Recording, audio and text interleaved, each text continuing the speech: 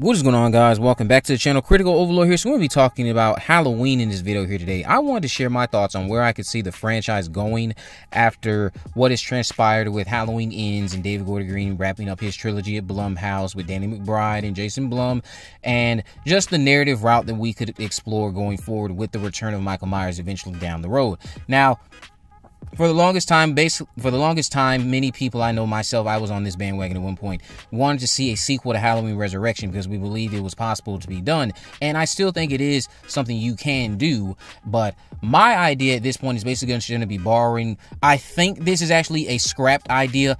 I haven't really studied this too in depth, but I believe this is a scrapped idea at one point that was planned for Halloween 9, centering on us meeting a child of Dr. Loomis, and how I would kind of put that into the H2O timeline and why I think that could work. Because for the longest time for me, when I was hearing about that type of idea for Halloween 9, a sequel to Resurrection, I was like just randomly tossing in a child to Loomis, but I was neglecting that by this time, given the timeline, we've only seen Loomis in 2 movies, Halloween and Halloween 2.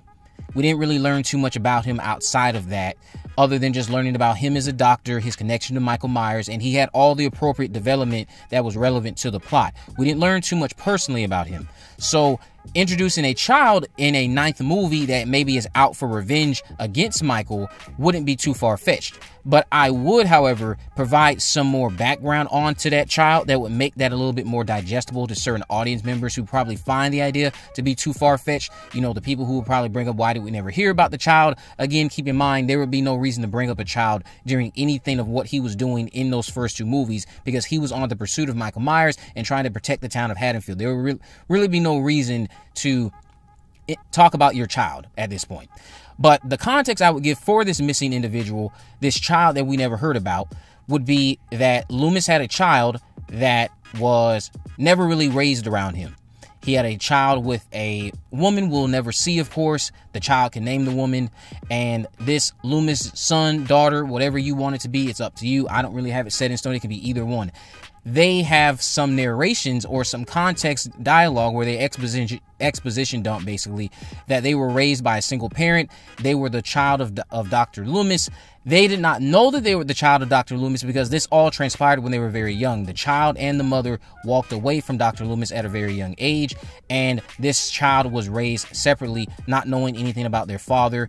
And maybe you could say that they changed their name even, didn't even know they had any ties to anybody named Loomis because of how their mother raised them from a very young age. Their father was never in their life. But as they got older, they started longing for their father to be in their life, and they found out that their father was Dr. Sam Loomis. But then, of course, while trying to reach out to him, which became a difficulty, they end up discovering that he has died. He spent his whole life hunting down Michael Myers, and from that longing and that new discovery of what has happened to this father you longed for, that's where the rage grows. And you make it a point to now go after this person who has stolen what you thought you had a chance to have, which is a father in your life now. That's what I would do to kind of make it a little bit more digestible for these individuals. But this person could go out of their way to try to hunt down Michael Myers after the events of Halloween Resurrection, try to put an end to it once and for all. I wouldn't necessarily overly focus the story on that person as much as I would have them part of the narrative.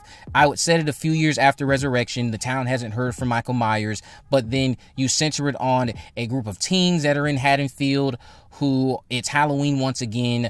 They have their own drama going on, and that's how that narrative will mostly play out, from focusing on these kids who get to have their own developments. They are the focus of the story, but a side character who's very important because they're making their way to Haddonfield would be the son of Dr. Loomis. Son, daughter, again, it doesn't really matter. The child of Dr. Loomis makes their way to Haddonfield, and they hunt down Michael Myers, and that is how they can be intertwined into the narrative. And the only reason I'm not focusing on that child is because, again, they're just somebody you were just meeting that has a big connection to Dr. Loomis, but I don't think that they should necessarily be the focus. I just think they should be a key factor in the story. You can focus it on a new group of teens, similar to how Resurrection did that, but obviously executed a lot better. And then on top of that, I would also throw in the character of John Tate, John Strode, whatever you want to call him. I think his name is John Tate. You could have him return. Obviously, yes, at this point, you would need to recast the character because of the fact that what is his name? I can't think of his name, but the one who played John in Halloween H2O, Josh Hartnett, at that point in time, is of course obviously not at the same age that we would need Josh Hartnett to be at to play this character. So he would need to be recast and someone else would be playing John Tate. John Tate can return. He can be out for revenge after finding out Michael killed his mother. And then those two can have, again, their own little subplot going on. But the majority of the movie is set on these new group of teens that they will end up coming to Haddonfield to help after they finally realize that Michael has returned to Haddonfield, and they both make it to Haddonfield to save these teens after Michael returns, starts causing havoc once again on Halloween night. Again, the two subplotted characters that are out for revenge will be the child of Dr. Loomis and then John Tate, the son of Laurie Strode. Both of them, they would be the subplot. I don't think that revenge narrative should be the focus, because I think you do something much more enriching with a new set of teens to focus on that are living in Haddonfield, dealing with their own struggles, and they obviously know about the legend of Michael Myers. They believe that Michael died a couple years ago after he escaped the hospital. That's the belief around town because nobody has seen or heard from him since. But then, of course, on Halloween night, he returns, and we can have, of course, our selected final girl of whatever the narrative wants to choose that person to be. Again, they have their own dramas. They have all the same cliques that a final girl would have. And then you have the children of Laurie Strode and Dr. Loomis showing up to save the day. That is how I would do it. If you would rather see something else completely different as a sequel to H2O, you can let me know down in the comment section below.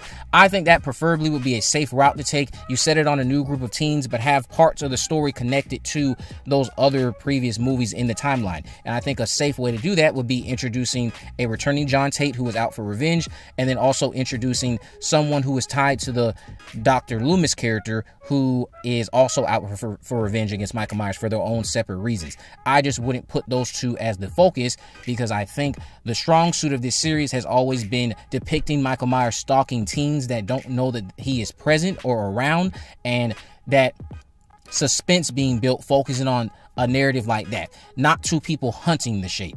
That can be a subplot. I think actually it will probably capture the magic of the original a lot better than the 2018 movie if it's portrayed that way, where we see mostly Michael stalking some teens that aren't really familiar with him. They're just familiar with the legends of Michael Myers. But you guys can let me know what you think about that down in the comment section below. As a sequel to Resurrection, do you think that's a good idea?